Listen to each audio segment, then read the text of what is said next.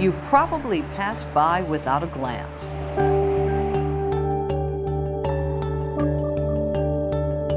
Without realizing the great things grown here. From the ground to the galaxies. Nashville business means bright ideas.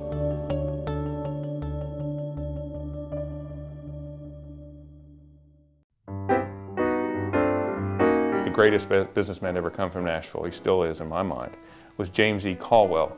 He came here in the 1870s, he had no money, and he went to work basically as a wholesaler down on Lower Broadway. At some point he was walking around downtown Nashville on a Sunday. He didn't work on Sunday, but he was going to get his mail, I think. Someone was demonstrating how a phone line works. Mr. Caldwell ended up a few years later taking over this small business. It was known as the Cumberland Telephone and Telegraph Company. He expanded it all over the South, and it was in 1900, 1910, probably the biggest company in Nashville. Really, how country music started is that life insurance companies need good things to invest in. The bigger of the companies was originally called the National Sick and Accident Company. It became National Life, and they decided to invest in a radio station, which they called WSM. But out of that came a show called the Grand Ole Opry. I'm just so proud to be here.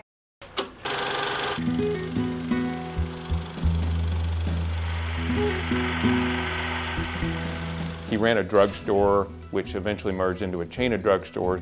Somehow Colonel Sanders, the minute he met Jack Massey, and apparently he said the minute he saw Massey, I just want you to know I'm not going to sell my company to some slick southern blankety blank. He ended up selling the company to Massey, and Massey moved Kentucky Fried to Nashville. The 5 most successful years in its existence, it was based here in Nashville. Became a huge company, bigger than McDonald's. Come back and see us. They also added things such as the drive-through window. Who came up with it is a big dispute. All good ideas have 10 fathers. Bad ideas are bastards. So Nashville did have its failures, oh yes. Mr. H.G. Hill, who owned all the grocery stores in town and was another spectacular success as a businessman. There's things he tried that didn't work.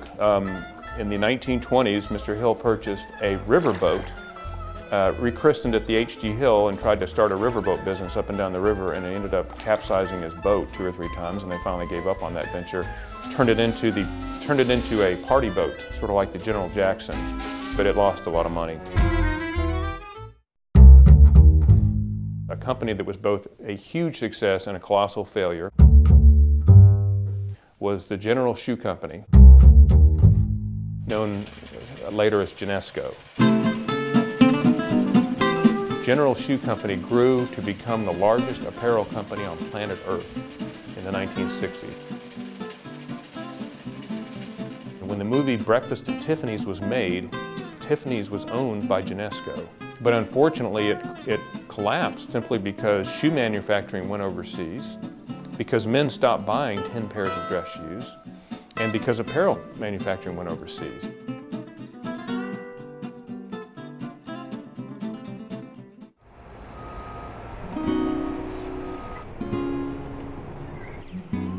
You have to be able to, when you're a businessman, be able to sleep at night regardless of what the situation is. And regardless of whether you're losing a little money here, losing a little money here. All these people, whether it's James E. Caldwell or Massey or any of them, they had times when they had 100 things they could worry about, and they didn't.